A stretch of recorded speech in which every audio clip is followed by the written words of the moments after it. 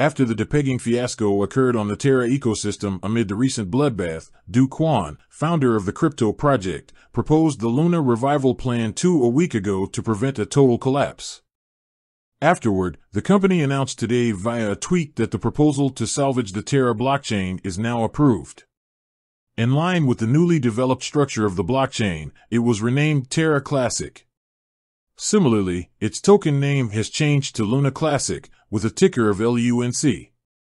On the other side, the new blockchain will run its ecosystem by labeling the company's existing name and token's ticker.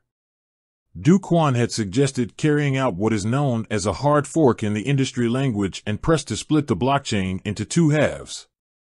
Then, the original operator of the crypto project, Terraform Labs, amended that proposal to leave the existing blockchain for users and instead forge a new blockchain entirely. Terra has recorded one of the worst crashes in crypto history, which started at the beginning of this month. But, the result of Wednesday's voting for Kwon's proposal has shown the community the light of hope. Still, it remains to see whether it can recover completely. Considering the approval of the Luna 2.0, the world's prominent crypto exchange Binance has announced that it plans to work closely with the Terra ecosystem to strengthen the project. The announcement reads, "We are working closely with the Terra team on the recovery plan, aiming to provide impacted users on Binance with the best possible treatment. Stay tuned for further updates." Terraform Labs plans to distribute Luna Classic, LUNC, among affected users. Again, this move will shift the stablecoin UST on the newly developed blockchain Terra Classic, designed for particularly maintaining a one-to-one peg. That means isolating the token's operation from the old blockchain of Terraform Labs. Kwon declared that the company would award affected users with the newly designed Luna, LUNC, via airdrops.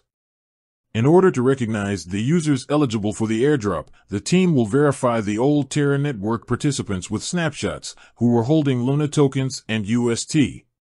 In addition, the company notified that all assets and decentralized applications need to migrate to the new blockchain, and advised Luna and UST holders to transfer their assets to a native Terra wallet instead of storing them on exchanges. Terra 2.0 proposal faced much backlash and vigorous debate from many investors and validators. But, thinking about the restitution from project owners, they changed their minds after seeing the value of the holdings of the project's leadership disintegrate.